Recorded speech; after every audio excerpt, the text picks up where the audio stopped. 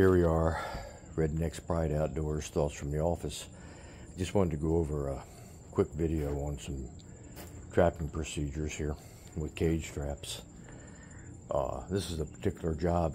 We had 4 or 5 raccoons attack the customer's cat and ripped it up pretty good. So we're just catching raccoons here. I've already caught, you can see in the traps, I've already caught a couple raccoons out of the litter. I got 2 more that I figure I gotta catch. So I set the traps up and I just wanted to explain what we're doing here. Right here, the marshmallows. I also use eggshells, sometimes golf balls, whatever. But they are not bait. They are eye appeal. And they are indicators. Okay. Now, the raccoons and such like to eat them, but they're not here for the bait. They're indicators. So in other words, when I come back, I can see exactly what's going on just by if the marshmallows are moved or eaten or taken. This particular trap here, we have it baited. You can see a couple raccoon tracks right there. But we have it baited with 3 baits and 4 lures. And the baits are Banana Supreme, obviously. It's my favorite for raccoons. And coon corny and hog bait too. And the lure that we're using is Flower Shop in the back. And then dripping into the trap, or trailed into the trap, we have persimmon, purple passion,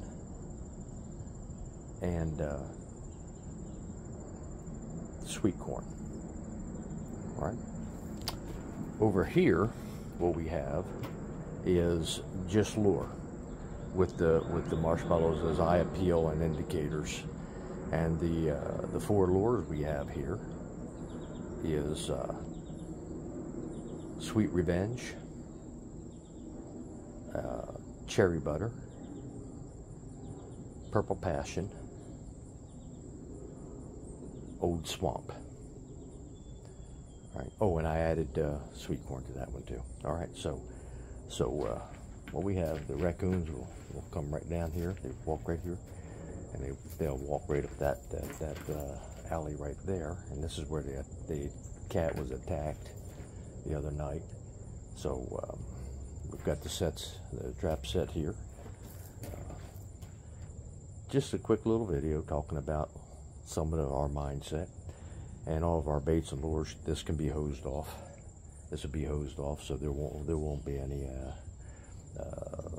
oil or anything like that on that. All of our baits and lures are just a water soluble oil that we can get washed off. All right, so it won't be any problem. But you don't always have to posi set. I'm not against posi sets. You don't always have to force. I'm not against force.